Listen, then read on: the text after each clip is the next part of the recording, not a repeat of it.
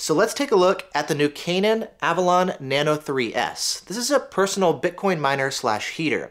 Now we've had a chance to take a look at it already at CES. And you can check out that full video where we went over this Nano 3S as well as the larger Mini 3 that's designed to be a full room heater. Now for quite a while now, I've been running the original Nano 3 here in my office to help keep me warm while I'm working. But the new Nano 3S has several key improvements. For example, the hash rate actually gets bumped now from 4 terahash to 6 terahash, and it's got an upgraded UI and display. Now I want to go ahead and take a closer look now at this 3S. We're going to go ahead and get it unboxed, and we're going to go through the whole setup process to get up and running. And then afterwards, I actually want to do like a second video, kind of a follow-up video that goes into a closer look as far as the 3 versus the 3S and goes over all of the different key improvements and upgrades with this new model. But with that said, let's go ahead and dive into taking a closer look now here at this new Canaan Nano 3S. Now taking a look at the box here, you can see we've got the new updated unit here with the new display and then the plug-in Wi-Fi instead of the built-in Wi-Fi. Additionally, if we take a closer look here at the side, you can see that it lists a couple important specs. First off, we've got the new hash rate of 6 terahashes per second, up from 4 terahash, so a nice 50% bump in hash rate. It's going to be drawing 140 watts max at full power. That's going to give us an efficiency of about 23.3 joules per terahash.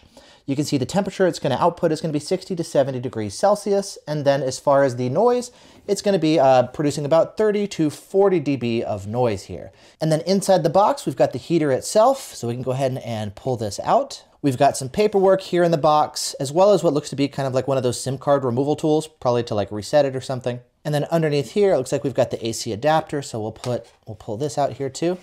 And it looks like we've got ourselves the manual here, as well as finally the AC adapter and power cable itself. And it looks like they've updated the design of the power supply. It now has like a translucent cover. I know the original Nano 3 had some issues with the variety of different power supplies, so I ordered the original one for the Nano 3, and I went ahead and ordered the Canaan original supply for the 3S as well, just to avoid any issues with various power supplies. It looks like in this box here, we have the Wi-Fi dongle like this, the USB one that we can plug into the side of the unit. And then finally, here's a look at everything that's included in the box. Next, taking a closer look at the heater itself, we've got the new display right there, as well as a single button here instead of like a double button like we had before. On the front, we've got kind of the grill here for the heater, which you can actually pop out if you want to get a little bit more airflow or something. Additionally, on the back side right here for the air intake, they've also made the filter here easily removable like that, so you can pop it out and clean it if needed, which is a nice upgrade.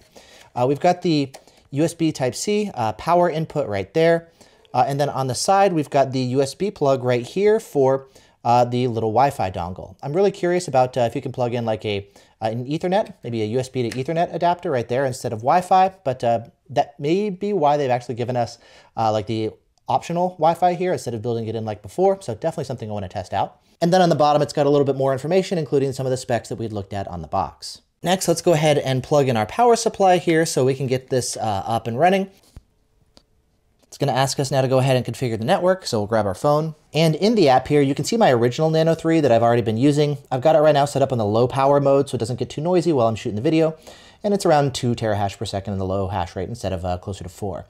Anyways, we can go up here and we're going to do add new devices. It's going to ask us what kind of device. So we've got the Nano 3S. Approach your device. Let's hit search. Cool. It finds it right there. So let's tap on that and hit connect. It's going to ask us for the Wi-Fi SSID and password. The app can then search for all the different Wi-Fi SSIDs around you, and then you manually type in the password. And then when I hit save, it says make sure I'm connected to the same Wi-Fi hotspot, and then I'll hit OK. And then once it's done, we are up and running here. So there we go, going to our high power hash rate at 6 terahash a second. So we'll want to change the default password. Definitely a good idea. Okay, so initially it looks like the password is admin, and then we need to type in a new one. Then we'll hit save. Device will automatically restart. Okay. And cool, I noticed that it's like the lights here are starting to light up. So we're gonna be able to configure the lights and colors and flashing pattern and stuff too. And now that it's starting to boot back up again, we'll go back in here to the device, and then we've got a couple different options here. So we can control kind of the work mode, basically like the output power level, the hash rate. So you can do like the low mode for kind of like the quietest operation. You've got medium there in the middle, or high for like your maximum level of output and heating. Now let's see, you can also change what room it's in as well. So I've got it here in my office, so I'll configure it to the office. You can, looks like, also change the name of the device as well. If you've got maybe several of them, you can choose maybe different colors, different locations or whatever. As far as the light control, now we've got the option here to turn off the lights altogether if we like, or of course we can turn them back on. There's also a night mode if you want, which is also going to turn off the lights right there. And it's going to be adjusting the screen right there. You can see it's going to switch into night mode for us and also turn that off. We can push the button right here to kind of wake it back up for like 3 minutes or so it'll display all the kind of relevant information and stuff. We'll go into this here in just a bit. But coming back to the app, you can see we can adjust the brightness, we can choose different colors, etc. Personally, I like kind of the blue lights, but you can choose whatever you want, of course. There's also a couple different breathing patterns or light patterns. You can have it kind of flashing and blinking like that. I've typically been running it in like the breathing mode here like this on my other Nano 3, or you can have kind of like a looping option where I think it just cycles through a bunch of different colors. I'll put it back here onto breathing. Okay, and speaking of breathing, I'm gonna go ahead and put it back like that so the air intake can work properly. As far as the settings, we've got a number of different options here. So you can set like your pool information, for example, and this I actually want to hop in the computer in just a second to do, but you can of course do it here from the app as well. And then going back, looks like we've got information on the filter telling you how clear or how dirty it is. That's pretty cool. Let's go ahead and sync the time here with the phone. Very useful.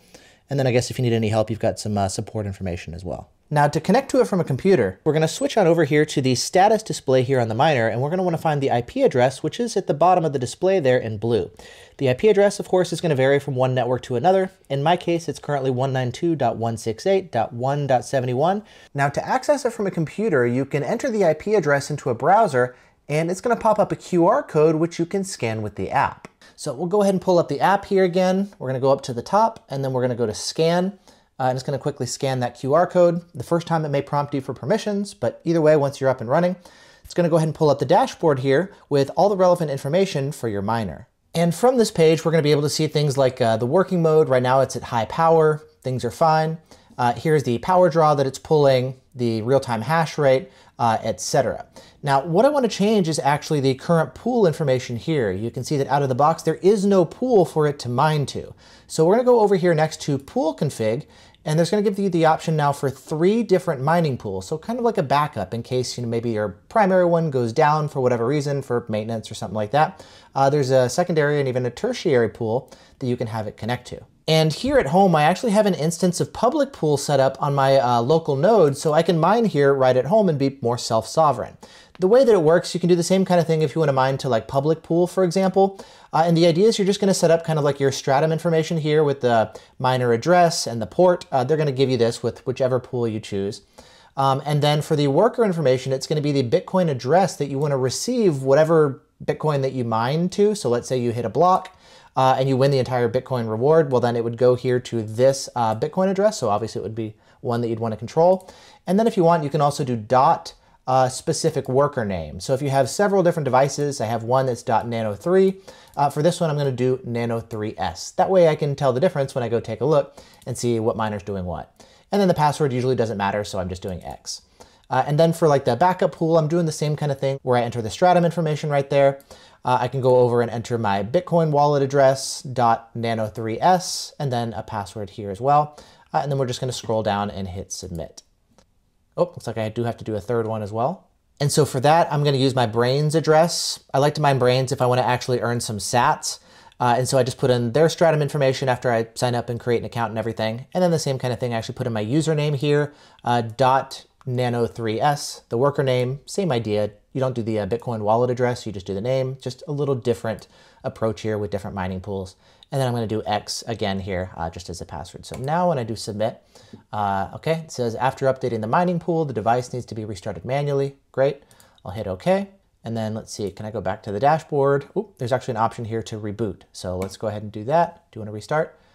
And I'll say yes. It will take a minute to boot back up or so, but once it's done, I got the QR code, which I can again just scan from my phone like before, and then it's going to drop me back to the main dashboard. And interesting, in this case, it looks like it's mining to Brains. I'm curious why that's the case. I'll have to learn a little bit more about that, but either way, now we are up and running here, and we've got our heater mining Bitcoin. And actually, it looks like it's since switched back to the #1 pool that I'd assigned. It just took a few minutes or so, and then I've also rebooted it again since, so it's kind of booting back up. But either way, it looks like it is back up to the first priority pool. And now that we've got everything up and running, I want to take a closer look here at the upgraded design here for the display.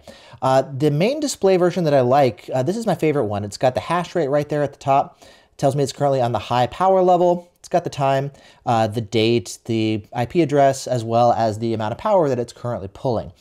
We also have the ability to switch this. So we're going to press the new single button on the side, and it's going to switch over to this analog clock. So it gives me the date and the time like that. And then finally, I can also just go over to like the manufacturer's logo here like this. But again, my preferred option here is going to be the one that gives me some useful information. If we want to change the hash rate, we can do that here by just double pressing that like that. And now you can see it's going to drop down to the low power option. This is going to be the quietest option and also the least amount of hash rate. And at the low hash rate option, it's going to drop to about 3 terahashes per second. So basically cutting your hash rate in half. And it's also going to be dropping how much power it's drawing down to 60 watts. So using actually less than half the amount of power. So it does become a little more efficient. And then on the medium hash rate level, it looks like it's been bouncing between 4.5 to 5 terahash or so. It's going to fluctuate, of course, a little bit. And it's pulling, what is that, about 95 watts or so. And then finally, at the high hash rate option, we're going to be getting closer to the 6 terahash per second mark. Now, something that I've been noticing is compared to the original Nano 3, the 3S is definitely quieter.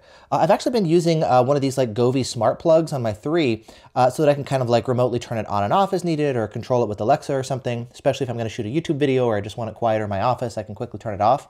But that seemed to be less necessary here on the 3S. I want to do kind of like a follow-up video going over like more detail with the 3 versus the 3S. But nevertheless, I think I'm going to continue using this just because I really like the ability to maybe monitor the power and stuff, like power usage over time. But either way, yeah, I'm really liking this new 3S here so far. Now, speaking of accessories, if you don't want to use the included USB Wi-Fi dongle, it actually does work over Ethernet as well. As you can see, I've got a gigabit Ethernet adapter hooked up like this, and it's hashing away and working just fine. That said, not all Ethernet adapters are going to work. I've got one here by Asus. It's a 2.5 gig Ethernet adapter. This one actually didn't work. I got a second one here. It's just from TP-Link. It's a gigabit one. I'll put a link in the description to this one that does work. And so if you want to actually run it over Ethernet here like this and have it wired instead of running over Wi-Fi, you actually do now have the option here with the new Nano 3S. And so that's a hands-on look here at this new Nano 3S.